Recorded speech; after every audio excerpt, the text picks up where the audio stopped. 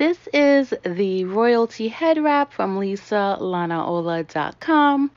We're going to start off by putting it in the back of the head. Pull the two front ends together. Make sure that they are even.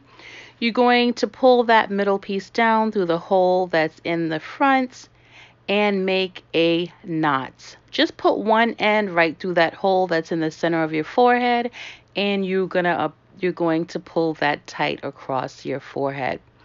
You're going to start off by gathering one side of the wrap and making a bow. Like you're tying a shoelace, you're just going to make a bow, and you are going to pull, and pull.